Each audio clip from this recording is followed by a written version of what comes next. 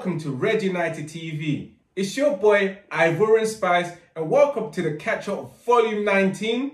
As always, I'm with my boy Amuk and Jex. Amuk, what are you saying today? Of course, I'm happy. Yes. Good week.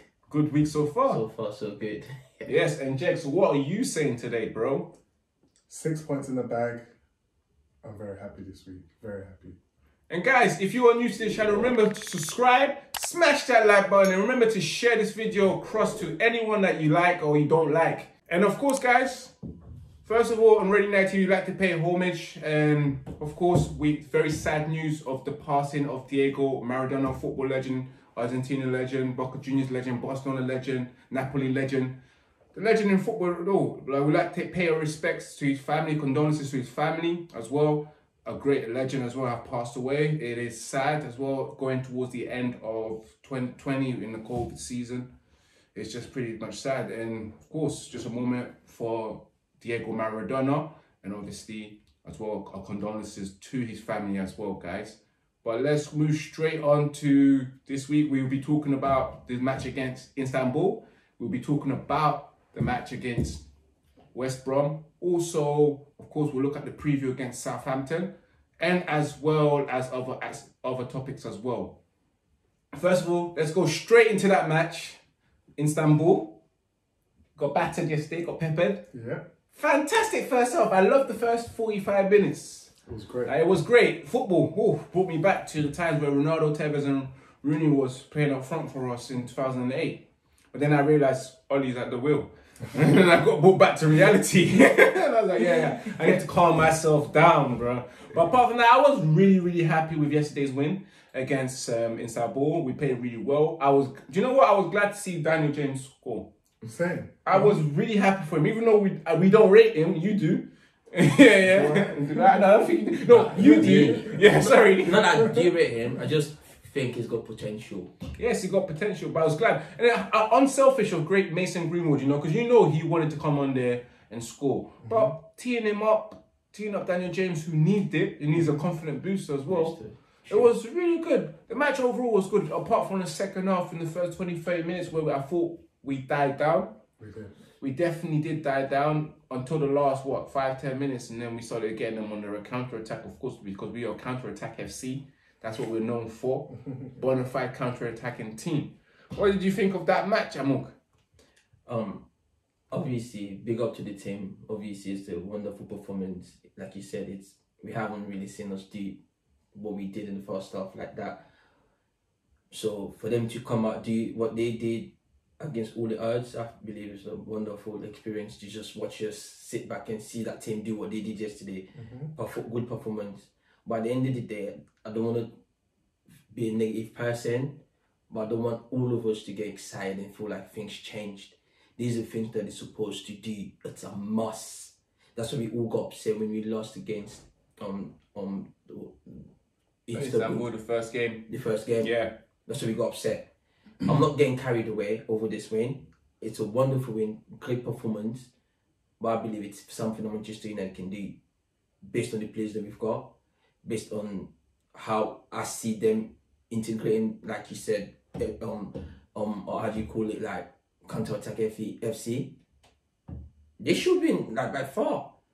But at the end of the day, I can't take nothing against the players. It's a wonderful win, great win, but we shouldn't get carried over. There is still a lot of work to do with this club. A lot. Like you said, you got carried away a little bit, but when you came out to reality, what made you came out to reality? No, we have Ollie at the belt. So I think that's all of us at reality point. Like, Ollie, thank you for this wonderful week. At least you're not under pressure or whatever. But I want to see this happening every week, not almost, but every week. If we can do the same performance, get the same wins, Ollie, you will be in the better position. So just a wonderful win. Happy that we won. Ecstatic, but there's more need to be done. And Jace, what was your thoughts on that match? The first half was amazing. For me, 2 players stood out. Of course, Bruno done his thing. Definitely. And then Rashford done his thing as well, to a small extent. But Van der Beek yes, and Cavani. Oh, you mean Tarzan? Especially Van der Beek. He looks like Tarzan. You know, Red's pulling my head. He looks like Tarzan. Anyway, Van der Beek was quality. His balls precise, timely. He was just doing the simple stuff. Pass on goal, pass on goal. He was, I wouldn't say similar to Herrera, but in the sense that he had that energy. He was going up and down, you know, and he was making things happen. And also, you're barking instructions to players that where you should be. Exactly, exactly. So I think that Bruno and Van der Beek, it can work against the majority of teams. So we need to see a bit more of that. And Cavani, his link-up play, passing. Remember I told you. His link-up play was very good. It's not about the goals that he scores. Very it's good. Depth in the position. He's always standing. I remember yesterday, even the commentator said that he's always at the right place at the right time. Always. Like, wonderful though. One thing about someone like Cavani, especially with his link-up, he can make a bad pass look like a good pass. Definitely. Yeah, because of his first touch is very good as well, and then he obviously heads it and brings the ball down. So that's a good thing. You know, some strikers they got that quality where if you give some certain players, if you give them a shit pass, they make it look like a good pass.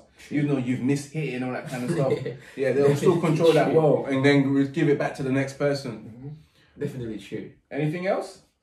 Great game. Second half, to be expected. We're 3-0 up, so I think we sat back a little bit. Again, maybe it's a bit attacking minded, but I would have gone for a bit more attack in the second half. Get more goals. Let's not invite pressure. But overall, very good game. I'm very happy with the game. Man of the match? Van der Beek. I know Bruno scored 2, but Van der Beek, what he done in that middle, please, if you haven't just watched the whole 9 minutes again and just watch Van der Beek. He was man of the match as well, because what he done was just instrumental. You know, he was instrumental. And who was your man of the match in that match? I can't say. I can't say. It's just gonna be Van der Beek. It could have easily been Bruno. Bruno 2 goals and a kind of an assist when he gave Rashford that goal. We all know Bruno and his quality, what he gives us week in and week out. Even when he's having a bad game, we know it's Bruno. But Van der Beek, I haven't been given that opportunity to show us what he's got. And we know what he's got. We've watched him play. We know when we signed, we know what we're getting. But for other fans out there, he don't really know his abilities, the quality that he got. It was just good to see him do what he did yesterday. And I believe that convinces not just me, but a whole lot of Manchester United fans. It convinced me, I'm not going to lie. When we first signed him, I was a bit unsure because I thought he'd maybe be a squad player, not really a key player. But from what I saw yesterday, and from what I've seen from him this season, we still going to be a key player. I reckon he might touch that first 11. I always knew he was going to be a key player. He was going to be an important squad player. It's just Oli that doesn't see How did you introduce him? We saw what he done in Ajax. How did you introduce him? The first day we spoke about him, the midfield maestro. Maestro, bro. Like, you can't take that away from him, though. It's Oli that needs to know he's a midfield maestro, because for some reason he don't know it. Oli don't know it. But I've always, the moment we signed Van der Beek, I always knew that he's a first team player. Yeah, as well, an important player. Like, he's not a squad player. No. He's a very good player. Very, very good player. This is someone that's played against the best teams in Europe, and especially in the Champions League. Like, this is a midfielder that scored against Real Madrid. Remember when Ajax knocked out Real Madrid? Guy scored a winning goal, like, it was just too much. Ain't even about him playing, winning or whatever. It's just as an individual. One thing that I like about this guy is this. Brilliant. Intelligent. Very intelligent. Like, you can't take that away from him. Like, and when you got people like Bruno who gives you the same thing on the table, when you got Pogba that does the same thing, it's just like got pressure on him based on the media and stuff. But I believe that midfield, they got very good creative individuals that actually, you might say, nah, they're too intelligent. Brilliancy is something I got to give them to Bruno and Van der Beek. I don't even know how to, I might be gassing them up too much. I'm just trying to take my time not to say it, not to go over the top. But this, you can't really, how can you describe them to your players? You describe them for me, like. Isn't it what I've been saying, bro? Playing Fred and McTominay doesn't make sense. We're losing creativity. You see how they can play together now? Now we're even speechless. And we improved. The football in that first 45 minutes was kind of mad, you know? The way they would just pass and go. It was slick. It was slick. It was beautiful. And it's like, for some reason, we felt like these players want to play for Oli in the first half. No, it's the Champions League that makes them want to play. Like, you make them feel like... No, I'm just saying, the occasion. for 1 second, it's not the manager. Like, I know it's he's not the not manager. playing for Oli. Because the performances in the first half, but like I said before, like, I don't want us to get excited and stuff or get gassed. It's just instable. If we do this against team, like I ain't saying the top Premier League teams. I want us to be doing this against West Brom. I want us to do this against like Southampton.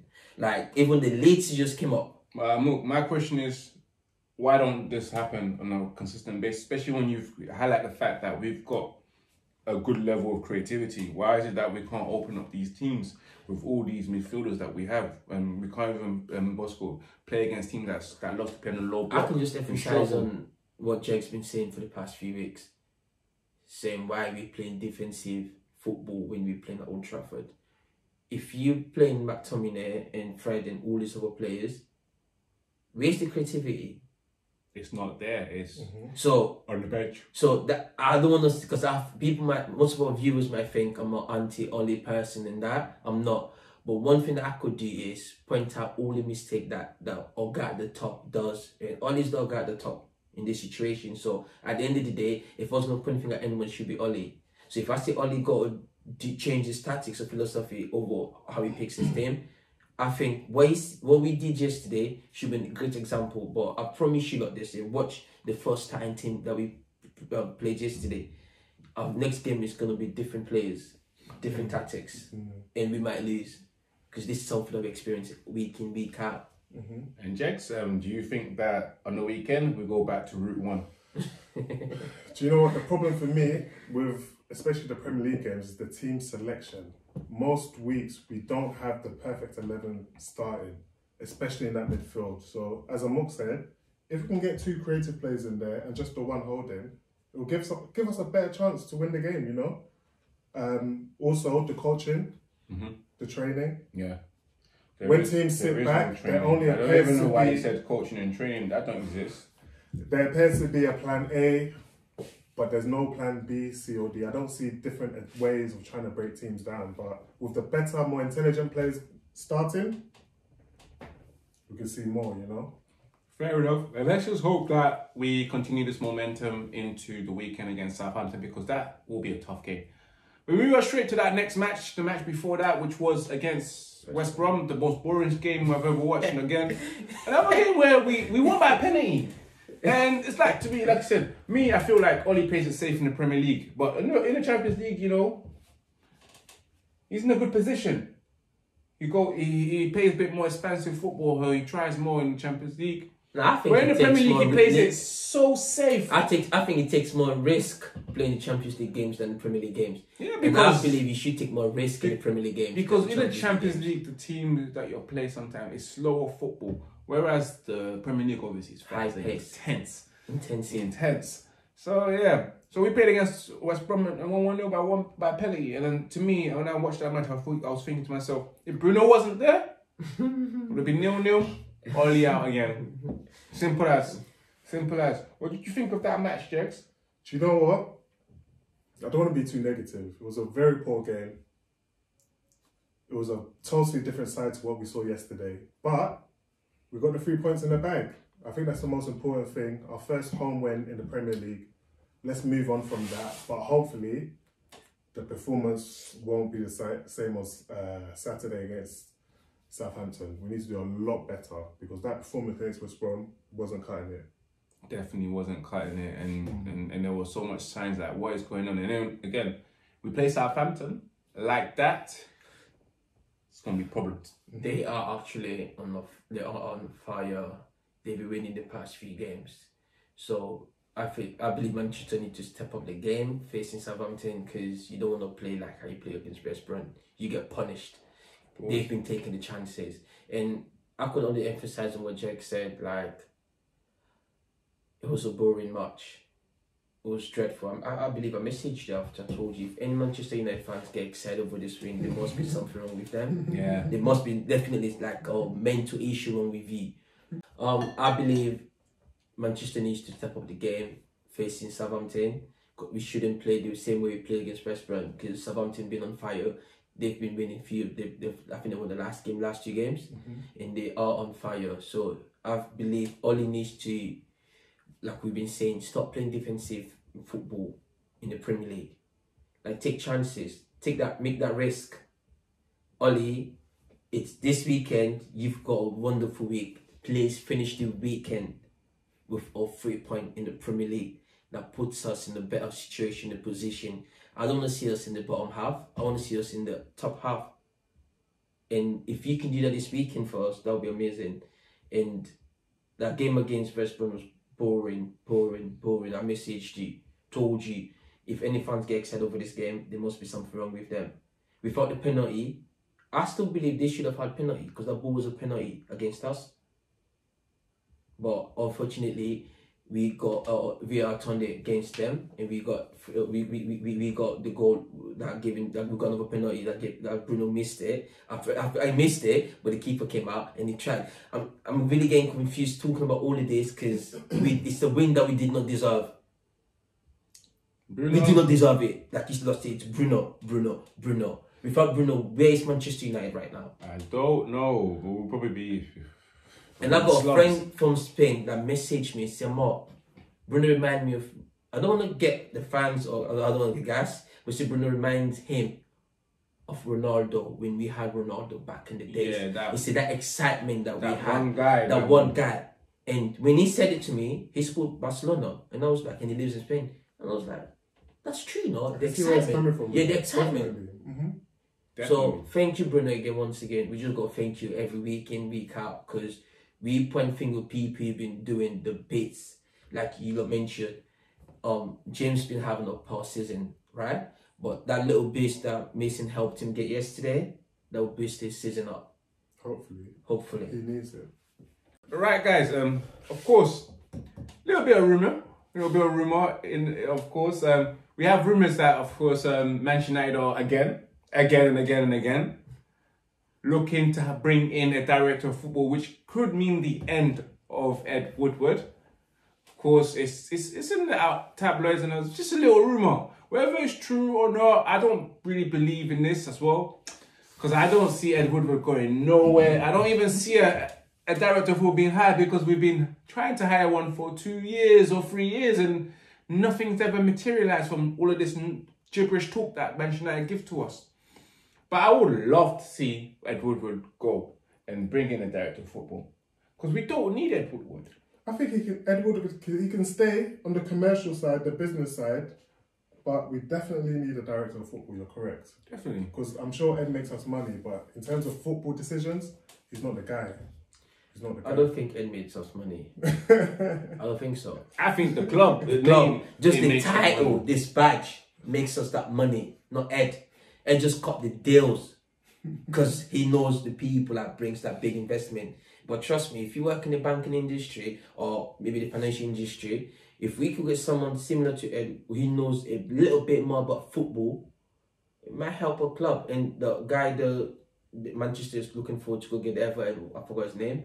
The Everton guy was the guy, the guy from Everton, the Manchester one. Let's have a look.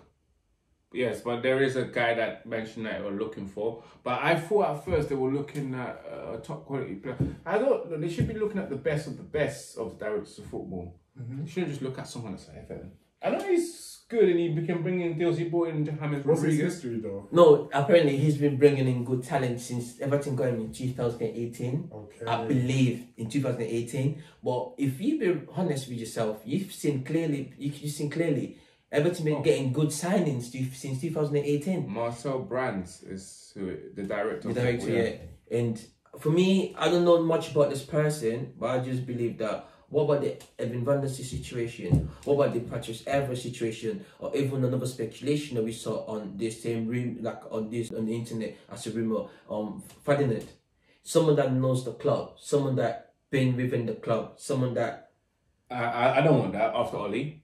I don't want no ex-player, no one affiliated with the club. I want someone that's not from this club that will come in here and tell my man, you need to go. Because if you get these people like Rio Ferdinand, they're going to look at Daniel J. They're going to give them sentiment. I understand. I want someone that knows what they're doing, that's ruthless, that doesn't have no ties with no players, no clubs, and get rid of and chop man that needs to be chopped, like certain coaches and certain. I just want to come in and look at everyone and say, Edward, you know what? He's not the guy, by the way.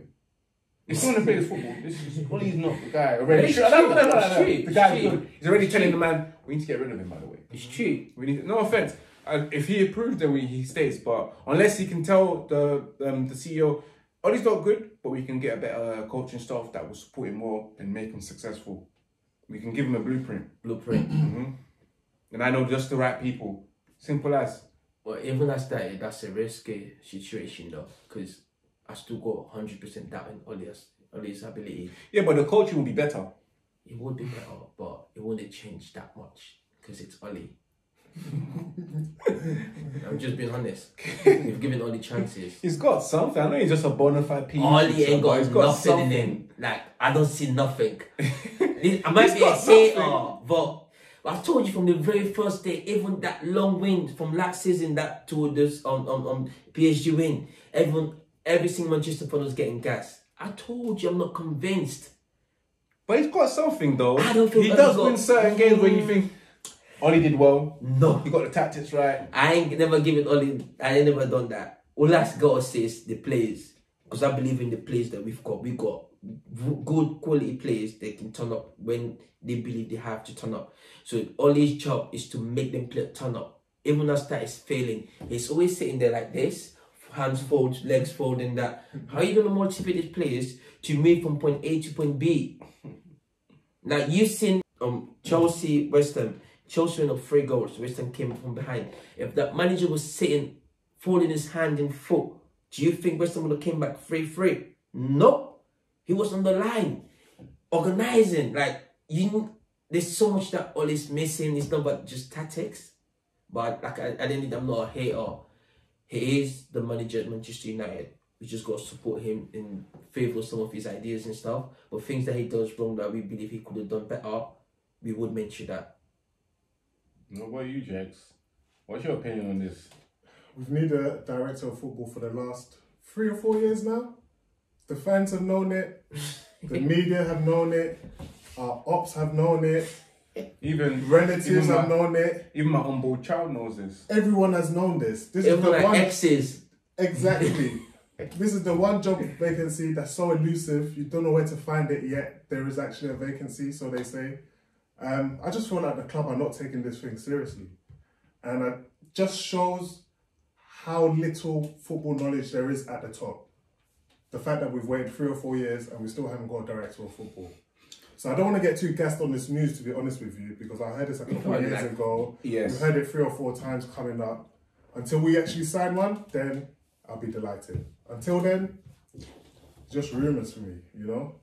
So as Baba said, it's just rumours. My man's not impressed about Ollie as well, of course, but you know, as it's rumours, I hope the rumours are true, but I know it's not.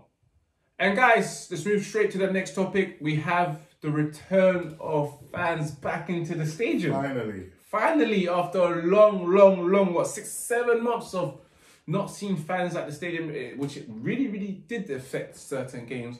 For Ollie, it did, because Ollie used the excuse of, oh, there's no fans, that's the reason why we probably losing and not playing to our best. Bruh, that's not an excuse, man. He's still playing that same pitch. You know, that pitch don't change, you know? You play with games with less fans, so... But yeah, but I'm quite pleased to hear that after December, I think after the 2nd of December, they will be allowing fans. Certain stadiums, depending on the location of the region that you are, you may be allowed to have 2,000 or 4,000, you know. But it just depends on. But it's fantastic news. I'm very sure the Premier League players are ecstatic and happy about that because, of course, they do. They have some of them have admitted that they miss the fans, and it does make a difference. Of course, it makes a difference, especially when you're playing Example, Liverpool. Liverpool probably need their fans. They need their fans. They definitely need their fans. It's good. It's good news because an interesting stat. There's been more away wins than home wins in the Premier League this season. And that's the first time ever. You know, so I just think it shows you how important home fans are to the home teams. So it's very good news, albeit just between 2,000 and 4,000 coming in. Yeah, depending on where you are, the state of your lockdown and exactly, and etc. I think, but it's a good start. It's a good start. We might not be getting that much fans though because the corona situation is to pick up in North. So you know that's why this second lockdown was tier 3 was from the North. So hopefully our side gets a bit better and we could see not obviously every fan, but that 2,000 or 4,000 fans could help in change certain things. Definitely. But I welcome it though. I welcome the idea. Of course, we're all excited about that. It's nice seeing watching actually football and see fans just shouting, screaming, and that. I mean, obviously, you know, they got the audio thing all backed up with live games and stuff.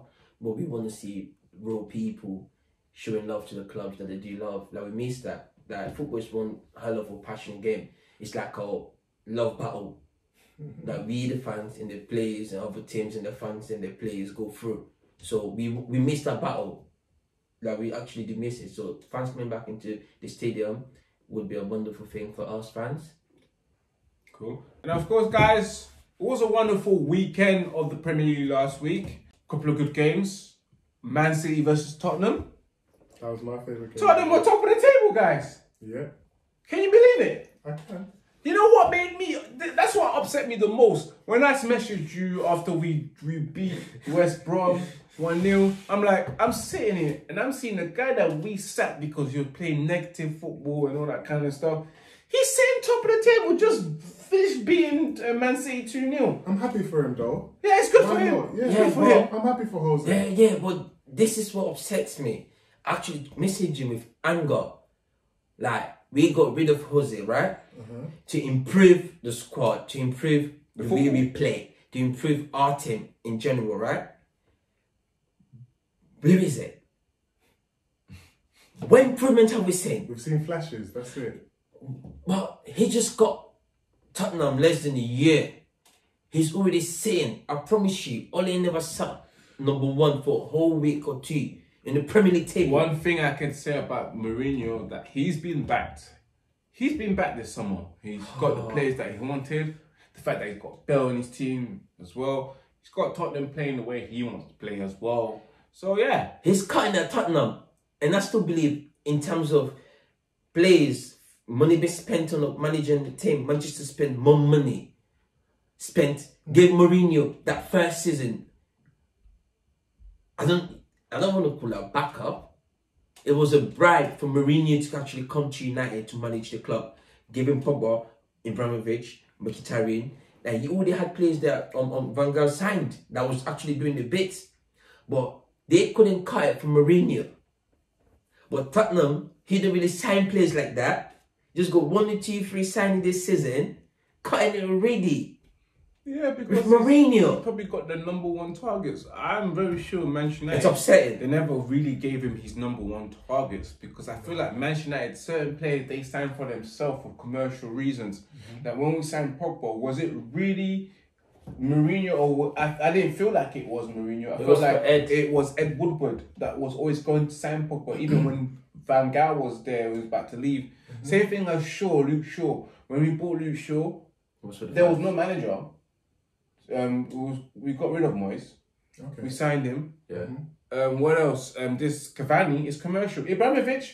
Well, that time we signed Ibrahimovic, we normally wouldn't sign anyone of that age. No. It was for shirt sponsorship deal. So I believe with Mourinho, he never got his #1 target. Just like our current manager right now, he's not getting his #1 targets. He's getting the second option. Or you know what, this guy's available. How about we get him instead? I know you wanted this guy, but we don't care what you want. Yeah, because we're all about this. Like, we want to get this guy, because why? He's going to bring us more money.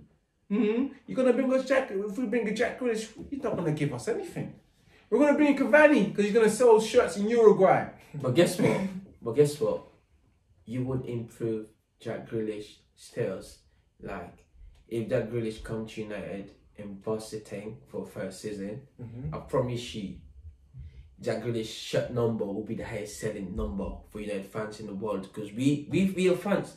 When we got Mattel, after Mattel bust that first season, what was the highest selling number in United? Was Mattel. I don't know about Jack Grealish. No, if he, like I said, that's what I said. If he comes and busts the thing like what Bruno is doing, I promise you, Bruno number probably the highest selling number this season.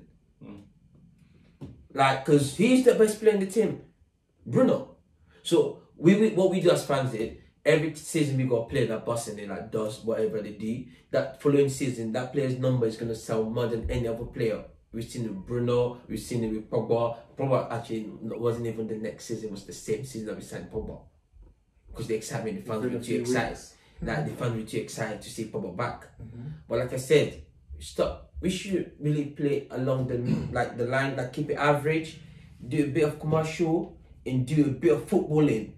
Cool. But regarding the Premier League roundup, before we want a bit off topic there. But yeah, what was the most impressive match you watched? Or I would say the Tottenham match as well, because as much as I didn't want to say, I wanted Man City to win, just because I hate Tottenham and I dislike Mourinho. cool. And James, what about you? Same. That match was Tottenham for City, you. 100%. What about Arsenal? Arsenal drew 0-0. But that was a boring It was a game, boring though. match. Yeah, I don't care if they don't care drew. about If they drew like 3-3, you see that intensity back and forth. Or if they Because- lost. yeah. What about Liverpool versus Leicester? Very good game. Leicester. First half was intense. Missing a couple of players. First half was intense, but second half Liverpool just dominated. But no, Liverpool just dominated the second half. Playing the same way as they always do. I was scared. Watching the second half against Leicester was dangerous. Liverpool looked frightened. There was this time, yeah, before Firmino scored his goal. He hit the post. The keeper saved the ball. I was like, you know when you're having a bad day, but eventually he did get that goal. I'm scared. Like, I don't want to face Liverpool playing that way they played against Leicester. They dominated the match. They made that, that boss styles. This is my stuff. Like, I'm taking it. You lot are nothing. I'm winning. Leicester was nothing that day. Liverpool dominated. Cool. So that was a good match. But yeah, guys, of course, which one was the best match out of all of those games? I would say Tottenham City. Because City actually had a lot of the ball and did what they got to do, but Mourinho always got to get away. Yeah. So guys, let us know exactly what your match was exactly during that weekend. And also let us know exactly who was your man of the match from yesterday's game against Istanbul. If you're watching this on Friday, then Tuesday's game against Istanbul. And let me just say this. We are real fans, We're sitting here talking, always saying this nice stuff about these other clubs. Never a club. Like, normally it would be nicer to say what game did you watch that made your weekend. I want to see Manchester United. But as you lot can see, none of us said United. Because we won 1-0 with penalty. Right. Yes. But let's go straight to the game against Southampton this weekend. Ouch. A tough game. Tough Playing one. away. Which we're playing against a team that loves to keep the ball on the ball. They're very good at keeping Hazard, Husuf, or whatever, Hasenhoff or Hasenhosef. The new signing is busting it, fam. He's going to show Oli again what I've gone. Because last time we played Southampton during lockdown, we struggled. We struggled to beat Southampton. This is the second half that I think we got that edge, but first half, we were trailing in terms of possession. I don't know what Manchester United will be like this weekend because we saw Manchester United do bits against Istanbul, but knowing Oli, going to revert back to playing it safe mode and play 2 double pivot, 2 holding midfielders, probably Fred and McTominay, and then of course probably not play. I know that Van der Beek won't be playing. He won't be starting. He's due to be starting. I can't believe why he hasn't had a start in the Premier League. It's just beyond me. It's really beyond me. It's like Oli is blind. Like, he actually wears blind man glasses and actually holds that stick and walks around. Because I can see it, you can see it, you can see it. My dick can see it, my sperms can see it with no eyes. Van der Beek should be starting. Boom. I don't know. Let's keep it official, yeah? Even the pundits in BT Sport, Sky Sport, Ben Sport, everyone's saying it. When, they're asking, why ain't he playing? Anyway, my personal opinion of that match, I don't know. I don't think we will win. I don't think we'll win against Southampton because Southampton, whenever we play Southampton, it's a tricky match and we haven't had the best results against Southampton the last few years. Because I remember last year or the year before with Mourinho, they gave us problem. No, I think we beat them. Old Trafford. They gave us problems. The season before they gave us problems. There's only one, I think last even season. during Van Gaal's era, they gave us hell of a problem. Yeah. That's when they had money in them lot still. Even last season, the second half of the season, when we played them, they gave us problems again. So I'm not too sure about this. I'll go for it. Me and Jakes, we should do the reverse. I'm going for a loss. We should do the reverse thing. Do you know what? I think it might be a draw, you know. You think I'm so? going to go for a draw this week. I know Southampton, they sit 5th. Mm-hmm. They've been doing very They well. sit 5th! Yeah. You see me, I'm told sitting there, I didn't even you. know, and I'm just saying Well, that we I will said lose. they've been- But I had no idea that they're sitting 5th right I now. said they've They been on went top fire. 4 a few weeks ago. They've been on doing well. fire. They've Yeah. won the last 2 games. They sit Bruh. 5th. They've been scoring goals. I think Maguire needs to stick on Ings because Ings is, for me, their biggest Can I threat. tell you something? Maguire will never sit on him because Why you know not? why? Maguire, sorry for saying this, I've actually realised he's a pussy. Do you know why I'm saying this? Because I've recognised something about Maguire. Whenever there is a dominant striker that's playing, man doesn't man mark him. He gives it to Lindelof and he stays to make sure that he's free. He used to be like for example, against Dominic Cavalier, the goal that we conceded. He was battling against Lindelof. Mm-hmm. Whereas Maguire, the captain himself, he'd be telling Lindelof, listen, yeah, I know you're good in that, but I'm the big man, I'm dominating the air, I'm stronger than you. I will man mark players like that. He'll He do never it, man. does that. He has. I've actually noticed in a lot of these That's games, the he's reason always the why free I've been man. backing He's Lindelof. always the Because he's free the man. only guy that does the dirty job. Jed, he's always the free man, and Lindelof's the one that's getting moved to. He's I would right though. prefer He's Maguire right. to be on the man. Yes. Because what we He's saw tall. even with Calvin Lewin, we conceded that goal.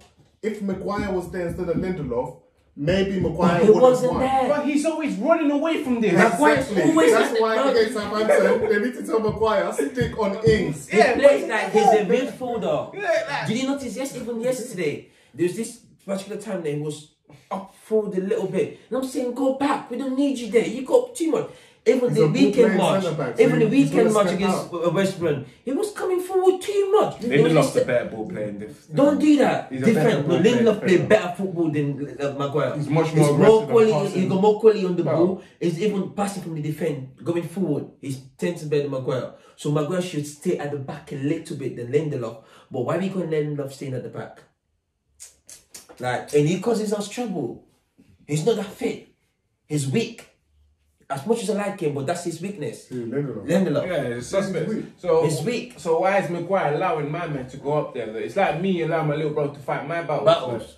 To be fair, like I said, if you man would prefer Lindelof to be on Ings, I heard that, but for me, No, Lindelof I didn't say is that. No, very weak. he said No. he wants Maguire to Maguire be to wings. do his actual Actual job. job. Okay. Because I I've hope said so. before, I've noticed in a lot of games, especially when we have a He had the against does a that. dominant striker that's caused us problems. Even Demba Ba, yeah, Yeah, in the first- But in maybe the that's first down game. to manager instructions as well. Maybe the gaffer's not telling him, you must stick on this player this game. Lindelof Well, Maybe you're the, get cap- down to order. you're the captain. You should make a captain decision and say, screw you, manager. I'm the captain. I'm going to make a captain decision and I'm going to stick on this guy. Yeah, Maguire should be defending more than Lindelof.